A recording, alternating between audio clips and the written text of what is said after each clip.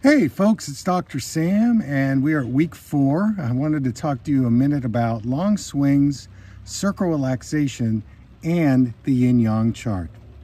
One of the reasons why I really like the long swings is that it's an opportunity for you to grow your peripheral vision because movement stimulates periphery. And sometimes if we stimulate our peripheral vision too quickly, it can make us a little disoriented or dizzy or nauseous. And so if you're doing the exercise where you're swinging from side to side, my suggestion would be just to slow it down. Make sure you're aware of your breathing, feel your feet. And I like to do something called the double current, which means I'm feeling my feet and the top of my head both at the same time while I'm doing my swings. It's important to take a break after you do the swings and go into the open attention because this can help you integrate the expansion of the peripheral vision. The circle relaxation is an exercise where I'm asking you to converge your eyes. And this is an exercise where you're bringing both eyes into your midline. The midline is such an important orientation point.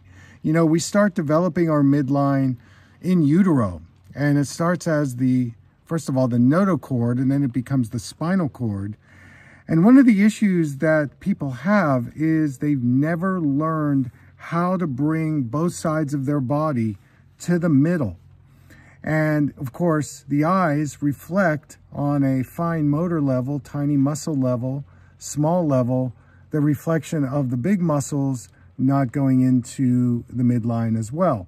So convergence is that skill set of teaching you how to bring both sides into the midline. And when you do that, there's a sense of peace. There's a sense of orientation that you're in your center point.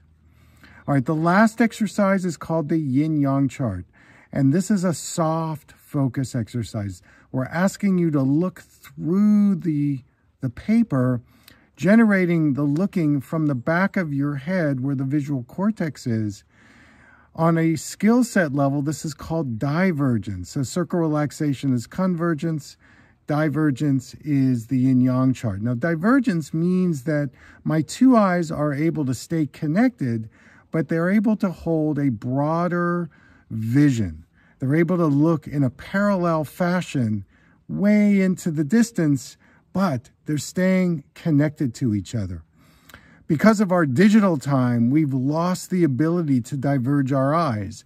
If we go back to before the Industrial Revolution, for example, it was easier for us to go into divergence because we were always looking into the distance and we weren't spending all of our time at 12 to 14 inches. So best of luck for week 4. I'm really excited to hear the changes you've made. And that's it for now. Take care.